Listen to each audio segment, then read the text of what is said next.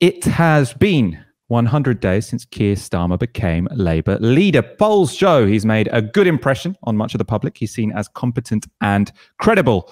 But what does he actually stand for? On no subject is this question more mysterious than on tax, and in particular the issue of a wealth tax. This has got Labour tied up in knots about what it actually believes. We're hearing one thing one day, another thing another. So this particular issue about wealth taxes first reared its head when Annalise Dodds, the Shadow Chancellor, in a speech on the 3rd of July, answered a question about wealth taxes like this. When it comes to wealth taxation, I mean, again, we have seen many changes in this area over the years, and we've seen actually an increase in inequalities in wealth over the years. I think the government does need to look at this area. I don't think we're in a fair situation where the amount of tax paid by the very worst off people is actually less proportionately as part of their income than that for the very best off. And of course, for the very, very best off people, quite a bit of their money coming in is derived from wealth. I think we do need to have that new settlement, and actually much of the opinion data has indicated that that's got a lot of support amongst the UK population as well. That position was echoed on Ma the following Sunday. She told him, "We have seen a rise in income and wealth inequality, and those with the broadest shoulders should be bearing more of a contribution if that contribution is needed." And then the following day, Keir Starmer confirmed to Nick Ferrari on LBC that Labour supported the principle of a wealth tax. We can take a look at that moment here. Your Shadow Chancellor has spoken of a potential wealth tax. Is that the solution to this financial crisis? Well, she said, look, it's got to be amongst the issues that we look at. She's right about that. So you would support it? Well, we are saying to the government, look at the idea of a wealth tax. We certainly support the principle that those with the broadest shoulders should bear the greatest burden. But at this stage, 4 years before an election, I'm not going to start setting out tax But where would it kick in? Well, we'll have to look at it carefully, and we will have a fully costed Labour manifesto in due course, and a much shorter one, by the way, next time. So that was a decent line. He's saying, in principle, we back it. We think that the cost of the crisis should be borne by the wealthiest, but he wouldn't be drawn on detail. Totally fair enough. I think the last leadership often got too bogged down in detail too quickly. However, 2 days later, after Sunak's mini-budget, Dodds took a different tone. She stated then, "Labour is not calling for tax rises. We are calling for growth." So we've got Labour is not calling for tax rises, a much more definite statement, and against wealth taxes. That generated this headline in the Times. Can we get this up? Labour backtracks from wealth tax plan.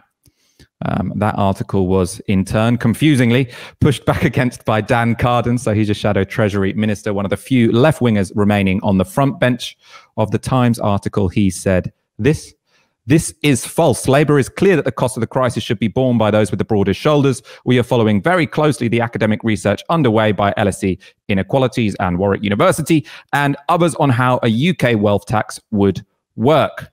But Carden, one of the few left-wingers remaining on the Shadow front bench, was put back in his box on Sunday when Andrew Marr asked Rachel Reeves the following. But before long, as a country, we are going to have to pay for all of this. If Rishi Sunak came to the Labour Party now and said, look, I'm afraid that everybody earning over, say, £80,000 a year has to pay more tax to get the public finances back in support, would you say, no, we're against those tax rises?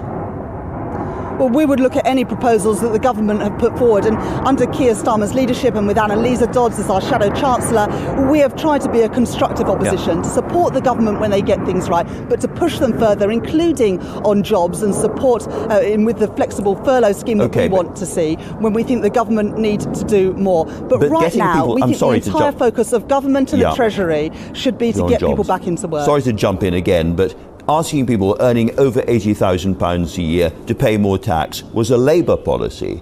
Have you really moved away from those kind of policies? Labour is no longer the party of fair taxes, of taxing people with the broadest shoulders most. Is that really the position?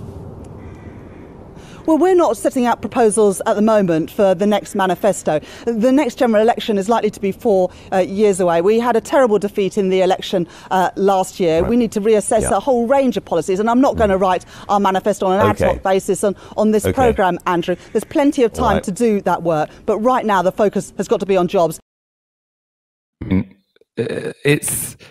sometimes when you see Labour front benches at this point in time, and yes, they're doing quite well in terms of public popularity. We'll go on to that, but it does sound like you've pulled a string behind them, and they say the same sentence, whatever the question. So she's asked, do you support the principle of a wealth tax? We've decided we're going to be a constructive opposition, so whatever the government wants to do, we'll look at the details and then we'll decide.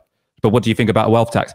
We want to be a constructive opposition, so when we won't have a manifesto for another 5 years. So until then, we'll just be constructive. We'll listen to what they say. We'll look at the details, and then we'll decide. Right? And this whole idea that we're not going to write our manifesto till 2024 is complete nonsense. Yes, he's not asking you, and he shouldn't ask you the details at what threshold is someone going to have to start paying this new tax, and is there going to be, are you going to ramp up HMRC so they can, all of the detailed questions. Yes, put that in the manifesto.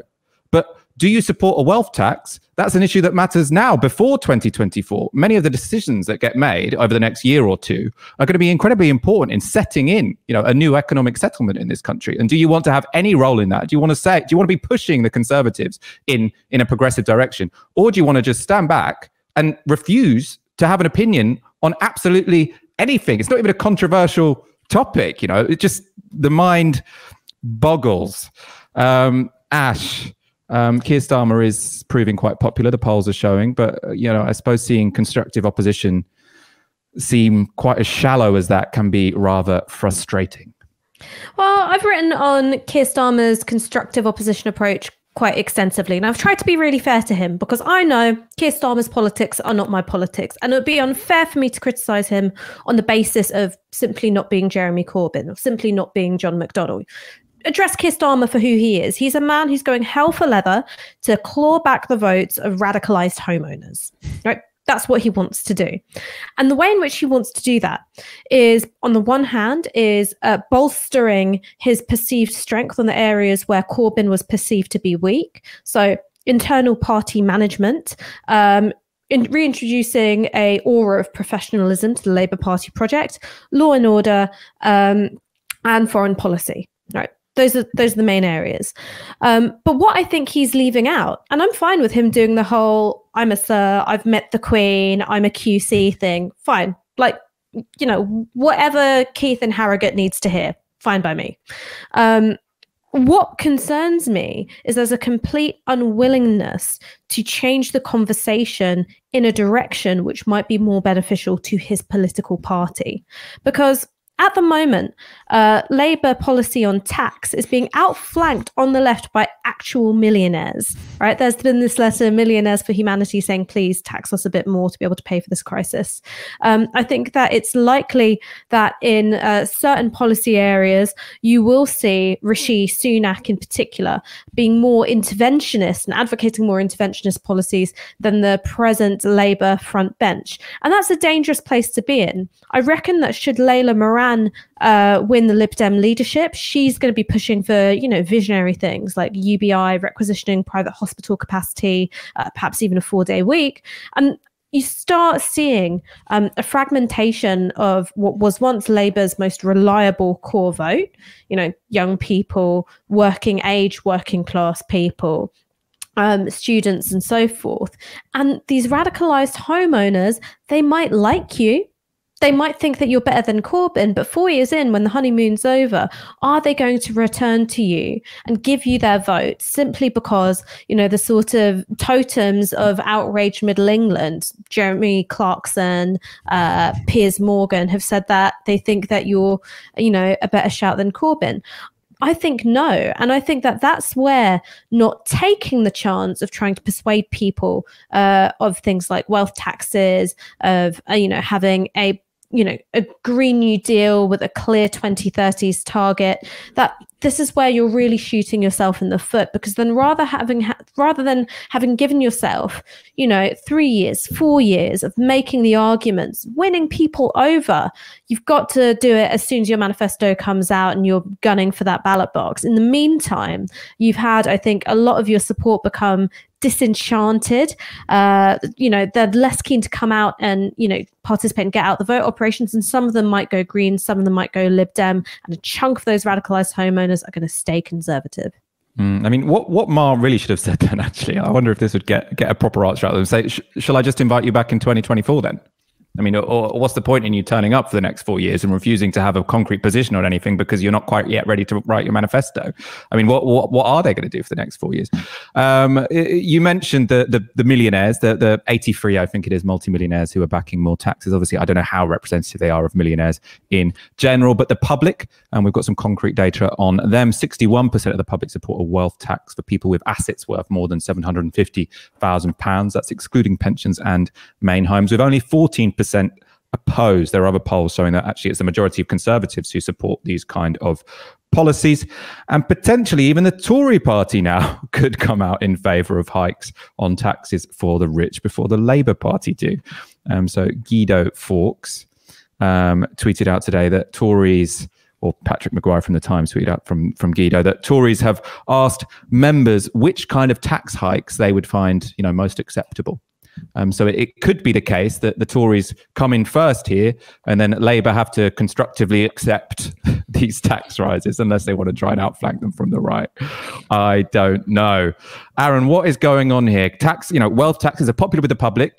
Well, let's put this in a different way. We know that Keir Starmer wants to be popular with the public. He thinks that the previous administration took on too many battles, took too many positions that the people that he wants to appeal to weren't on side with. A wealth tax wasn't one of them. This seems popular across demographics in this country. Why is he not just coming out and saying, yes, of course, we support the principle of more taxes for the very wealthy so that we can rebuild a more equal society, which coronavirus has shown is so desperately needed? Well, because he's not very good at politics. He's only been in politics for 5 years. His chief of staff, Morgan McSweeney, a lot of people say he's a really talented guy. I mean, I have no idea.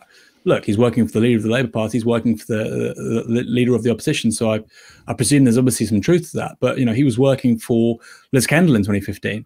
And so I do wonder, in terms of their instincts, I wonder how good they are. And of course, the coronavirus has created a political environment now, which is heavily dependent on instincts.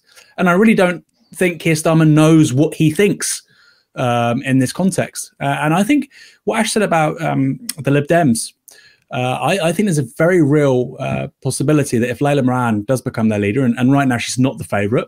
Right now, Ed Davey is the favourite. But if Layla Moran was to win that, I think Labour would lose seats in the next general election. Now, that sounds like a huge claim.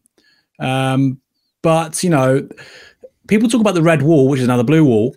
In many of these seats, which the Labour Party just held on to by 1,000, 2,000 votes, if you lose, a couple of hundred young people, a couple of hundred BAME people, if the Tory vote basically stays where it is, those seats are gone. Ian Lavery's seats only a 700-800 majority, and I do think this is something that the Labour Party need to be alive to. In 2010, they got 28.5% of the vote. Why? Because Nick Clegg did so well on a message, and it was just a message, there was nothing to it, of being more progressive than they were. In 2015, they got hammered fundamentally because they lost votes to, yes, the Tories, to UKIP, yes, the SNP, also to the Greens. The Greens got almost a million votes in 2015. There was like 15, 16 seats. It basically would have been a hung parliament if a lot of these Green voters had all voted Labour in sort of Lib Dem, Labour or Labour Tory marginal seats. Now, of course, that wasn't going to happen, but it's an interesting thought experiment. And I can see a repeat of that in 5 years' time. And, it's kind of like we're stuck in this time warp. Layla Moran will promise to scrap tuition fees and then she'll enter some coalition with the Tories.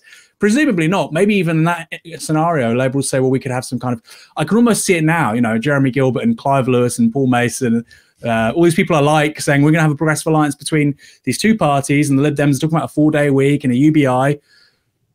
I mean, maybe, right? But that's not what the critique of Corbynism was about. The critique of Corbynism was, Jeremy Corbyn's taking us to disaster.